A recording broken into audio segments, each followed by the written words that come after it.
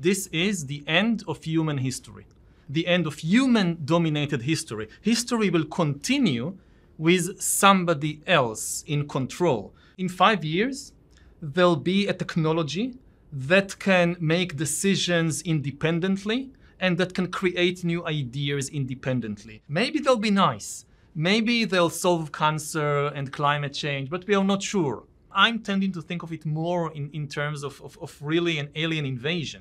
An alien fleet of spaceships coming from planet Zircon or whatever with highly intelligent beings. This is what we are facing, except that the aliens are not coming in spaceships from planet Zircon, they're coming from the laboratory. If the humans are divided among themselves and are in an arms race, then it becomes almost impossible to contain this alien intelligence.